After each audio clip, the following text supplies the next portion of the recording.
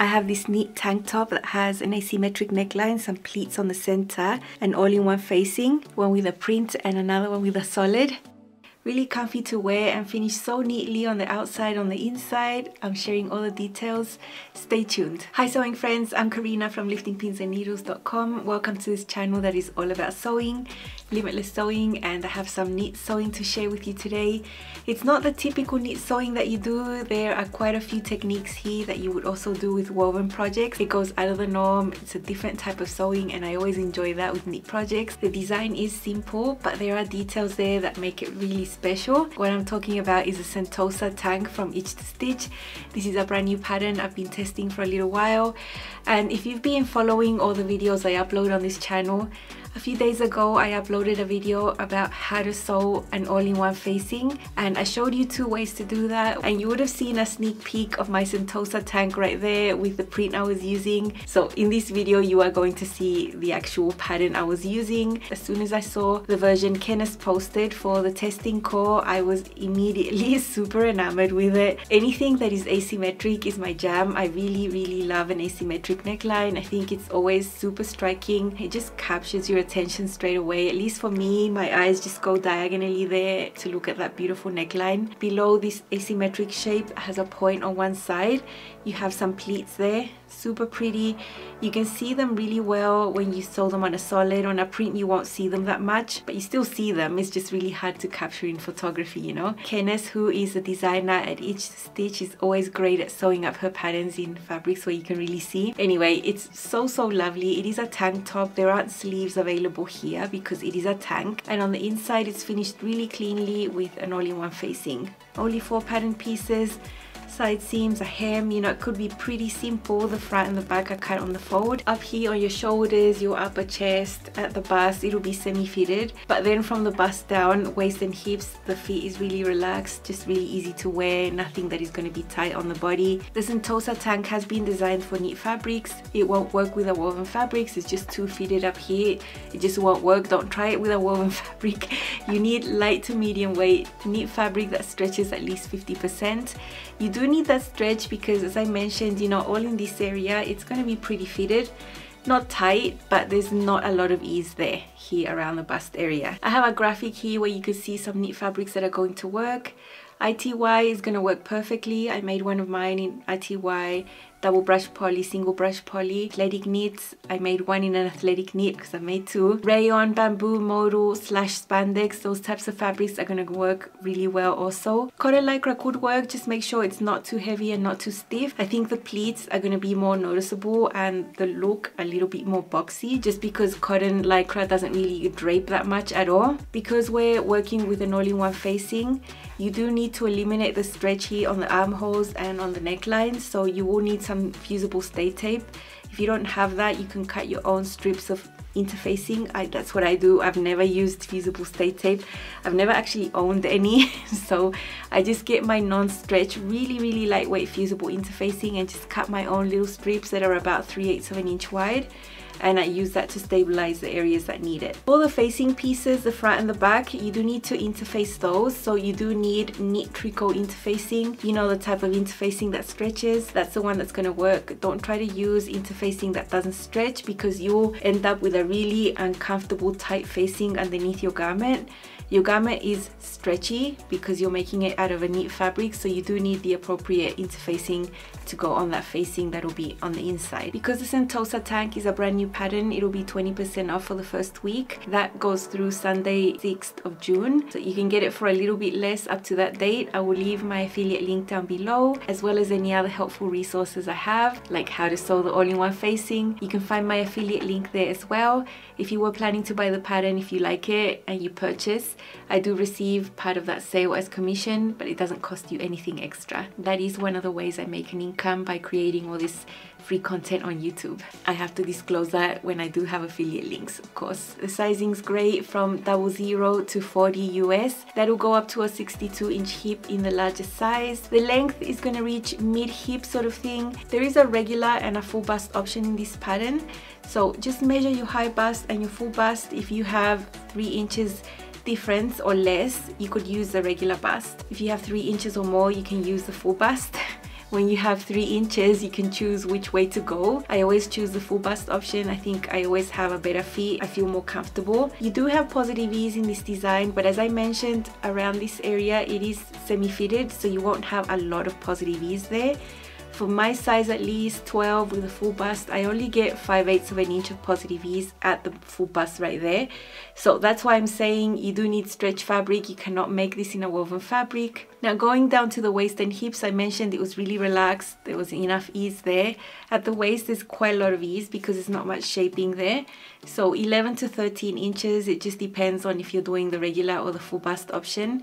And then at the hips, 3 to 5 inches of positive ease there. So it'll fit nicely. There's nothing that's going to be tight and clinging here at the waist and hips, which is nice. For my own fitting and blending of sizes, I've chosen the 12 full bust as my base size to fit my shoulders and everywhere here properly. And I'm keeping that same size 12 up to the waist. There is a notch on the sides. And from there, I've blended out crossing 14 and going off to a 16 to make sure I have the right amount of ease. In the finished garment measurements, you can see the finished length of the Sentosa tank, and I knew that I needed to add some length to mine. That was the only fitting adjustment I did, which is basically a length adjustment. Shorten and lengthen line, just spread the pattern apart, and I added 1.5 inches for one of my versions. For my second version, I thought I still would want another inch, so my second version has 2.5 inches extra there. To sew our tank, for this pattern, we're using a 3/8 of an inch seam allowance, which is pretty common to find for knit projects. You have already seen how to sew the all-in-one facing, so I am not repeating that content in this video. We are going to focus on the facing, stabilizing the areas that need to be stabilized, how to put all these front pleats together, a lot of general construction. So let's see how to put the Sentosa tank together.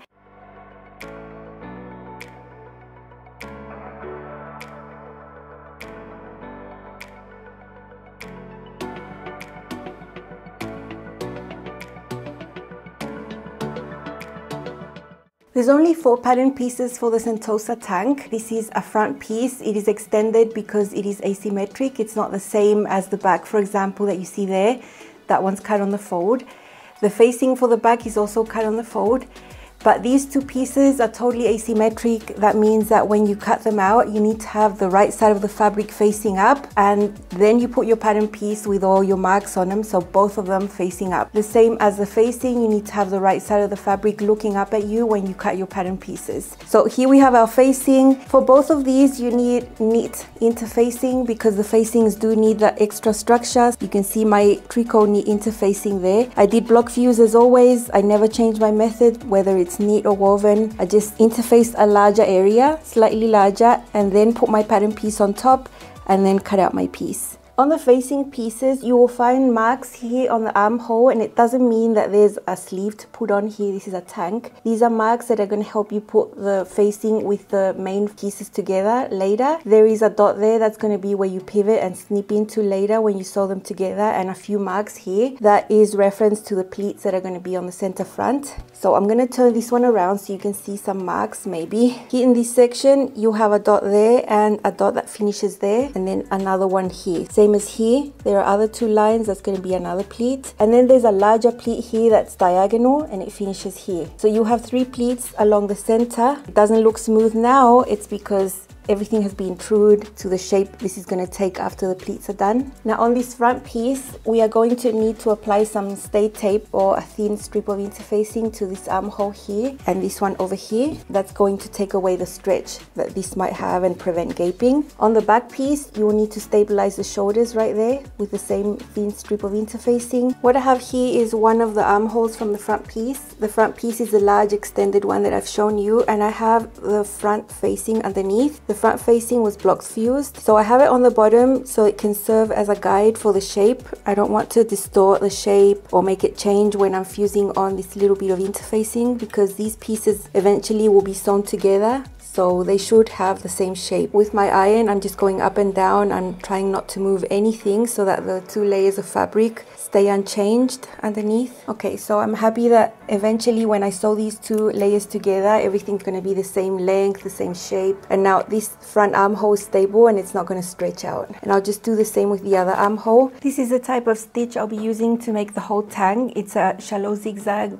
0.5 width and length is 2.5. It'll almost look like a straight stitch. I'm using a jersey needle number 80. I think that's fine for all the layers I'm going to be sewing through this ITY. I have my front piece here, and this is one of the shoulders. This is where we have this type of shape with that cutout there. I'm going to form that pleat first. So we're going to have the fabric right sides together, and we have lines here that we are going to match, and all I need to do is join this dot here of this red line I have with the one here on the back, and at the bottom of the pleat we have another dot that is going to match the one on the other side. So these are pleats that will be sewn down. They aren't going to be open pleats that are just going to be held together at the neckline. So this is the first one I'm going to sew. I'm going to put a pin so I can see where I'm going to stop sewing, because we're sewing all the way through, all the way up to the top from this side. When you're sewing with knits, just let the feed dogs do their thing. Don't stretch or pull on the fabric.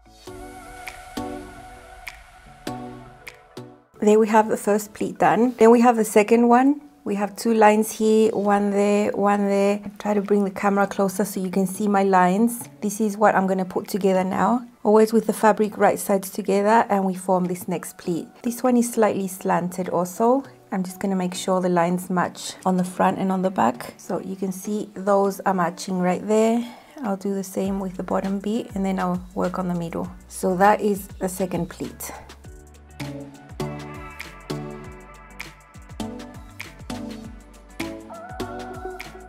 That's the first one, that's the second one, and now the third one is a larger pleat, and it's quite diagonal. It's wider here and narrower here. So this is what we need to now place together. Make sure when you put your pin through, you're trying to get the pin to come out on the line that's at the bottom. So there we have the third pleat in. This is the largest pleat of them all. I am reinforcing a little bit at the end of each pleat so that they don't come undone. Okay, so this is how the neckline is going to look. We are going to have the shoulder seams there, and on one side it's going to be curved. On the other side it's going to go straight down and form this angle. So we're going to push the volume of the pleats towards this side, towards the neckline that is curved. That's how the pleats are being trued. You can see it takes the shape there, it takes the shape there, it's all perfect. If you end up trying to make a mistake and press the pleat to the other side, these edges are not going to match there.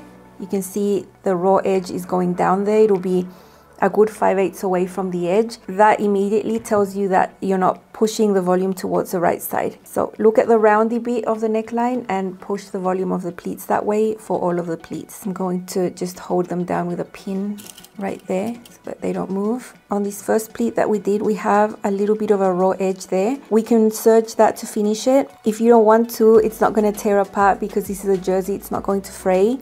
It's not going to look as neat either. So I am going to go ahead and serge this and just finish this area before doing the next step. What I've been doing to finish this lately is just stretching these threads a little bit so I can see, and I'm going to pull out with my pin the two threads that are on the needles. So the two real threads, not the woolly nylon ones. They're quite easy to just pull out of here. I can tell what the difference is because they are just darker, and well, you can tell what regular thread looks like and what the woolly nylon thread looks like. So I've pulled them out there, and now I've got the two woolly nylon threads and the two regular threads, and I'm just going to knot it here twice, and that's going to finish the edge of that serged area and not just leave it hanging and just cut it off, then it can start unraveling. So that's how I've been finishing this type of thing lately. So I've flipped my front piece so that I have the right side of the fabric showing. I've transferred my pins over to this side, making sure the volume of the pleat is going that way underneath. And now what we need to do is top stitch this pleat down right on the edge. So from the edge of the neckline up until where the pleat finishes, we're just going to do a straight stitch right on the edge on these three pleats. I've changed that to my blind hem presser foot with the needle to the left so I can edge stitch really neatly. It's just optional, I find it's really helpful. And then we just repeat the same with these other two pleats. If you're working with a solid, I think it'll be really noticeable. This is a print, so it's not going to be that much seen, but I still want it to be as neat as it can be.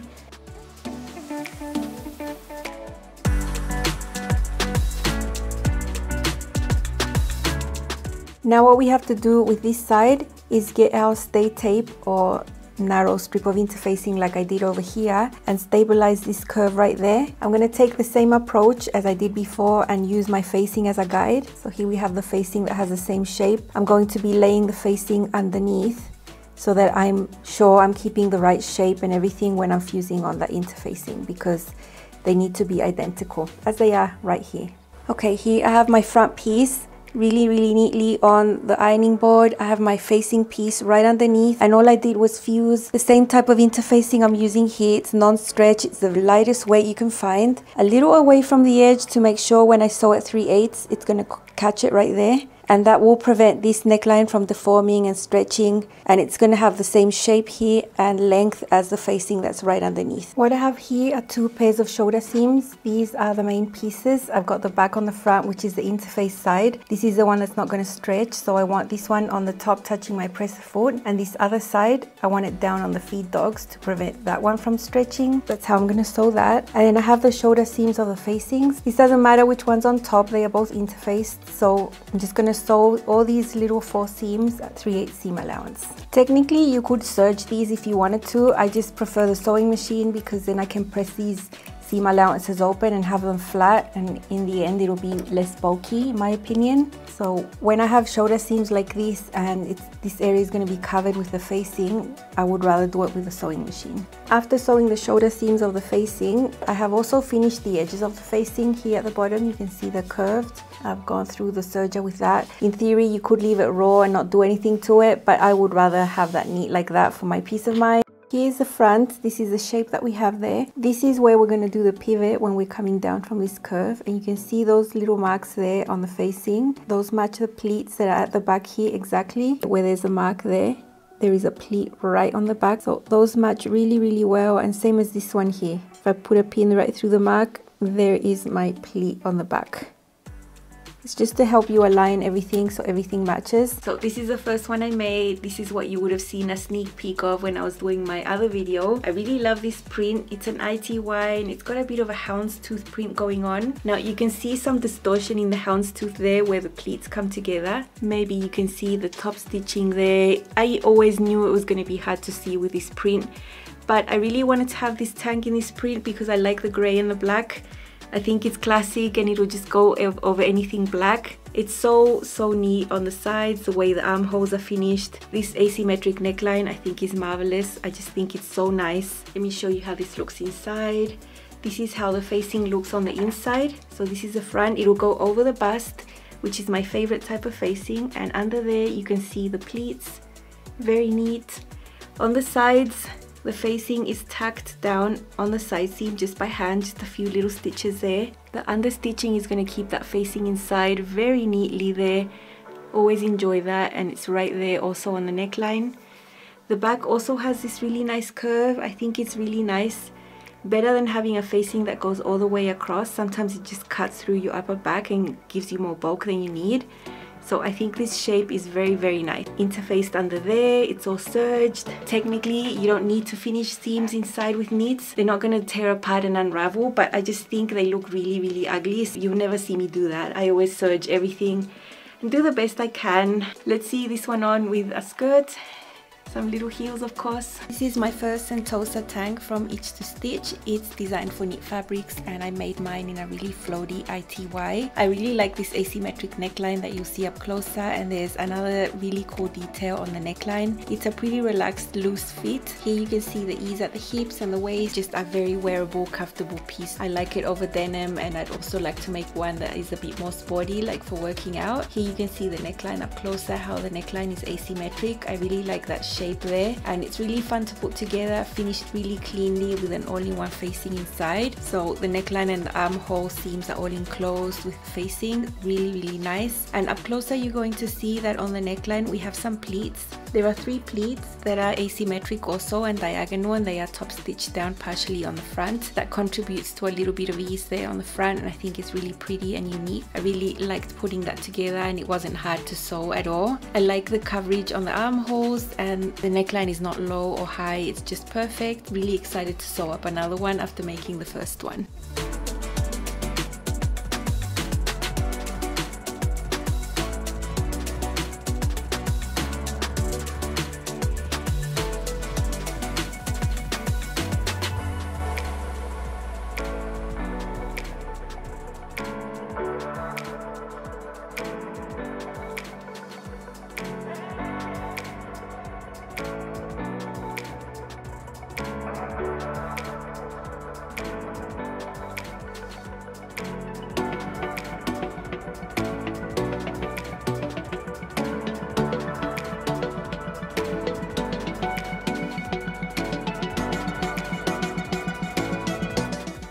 So I wanted to make a second version. I had a really nice red fabric there, an athletic knit. I only had about a yard. I didn't have much more than that. I always had the sneaky suspicion that the facings were not going to fit there.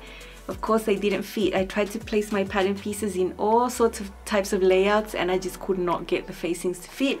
Only the front facing was going to fit. So I decided to do something different, and instead of doing the all-in-one facing, I just did my own V neckband. Now it's not a traditional V neckline because it doesn't finish in the center, but it's just sort of offset to the side. If you look at it like that, it is like a V neckline. And you know, I've got a video on the channel showing you how you can draft your own V neckband and put it onto whatever you want. I'll leave you that video link down below, and I've also created a free template for you to download so you can just print out your neckband pieces and then you can measure and determine how to put that on. So I did that process with this one. If you are on Patreon and have access to my exclusive content, then you would see how this came together. I showed it there in a nice amount of detail so you can see. And the armholes I just finished with binding. You've seen me sew this type of binding before.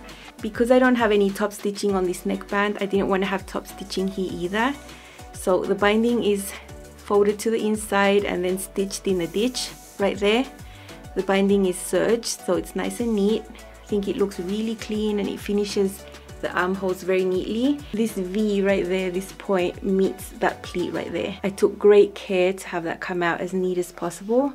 And it's a really nice alternative finish to the all-in-one facing, which I love. I mean, if I would have had more fabric, I would have done the all-in-one facing because I think it's great.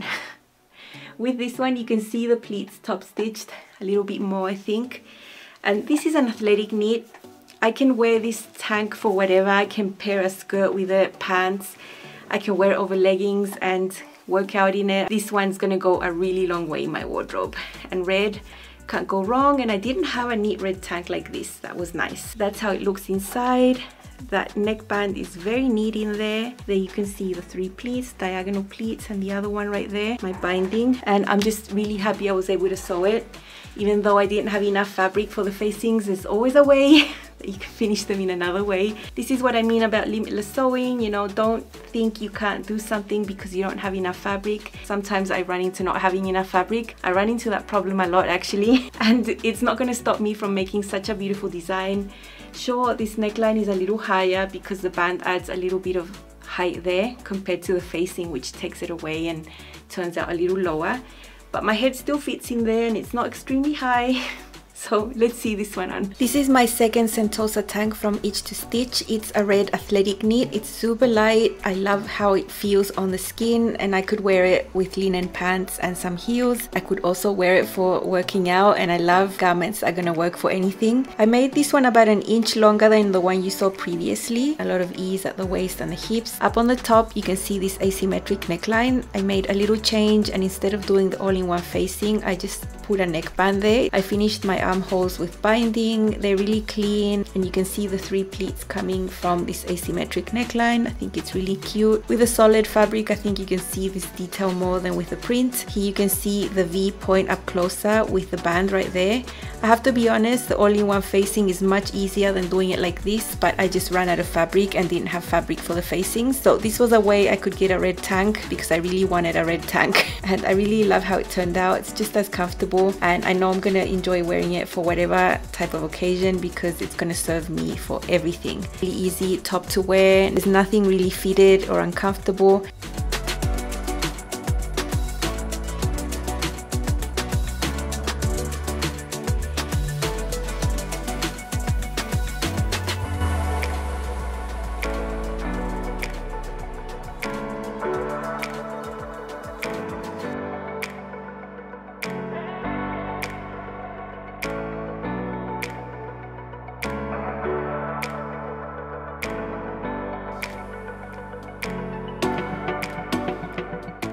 I wanted to show you my tanks outside, but sunset, now that it's getting into winter, happens around 5:30 p.m. I was racing against sunset and I lost. So here I am inside filming. I think the colors get a little bit distorted in here, but oh well. Just believe me that it's red. I think it looks a little bit lighter here on the camera, but it's just a nice rich red and I love it. I hope you give a pattern like this a go. I think a tank is great for when it gets hot. This one doesn't really have a low armhole. It gives you really amazing cover. The instructions are great. You can always learn new techniques when you sew each to stitch patterns, because the way that she tends to finish some of the garments are just really original and different. Finding an all-in-one facing, which tends to be more of a woven technique in this design, for me is amazing, because it just gives you such a clean finish. So clean. It was so much easier than doing the neckband business that I did with my red tank. So much easier. Check out the all-in-one facing video if you haven't seen it before. It's a great way to finish sleeveless bodices and tanks and dresses. So neat. Love that this pattern has it. And remember, it's 20% off for the first week. I'll leave my affiliate link down below and any other video that could help you put this together. That is all from me today. I will see you again very soon with more sewing on this channel. Bye.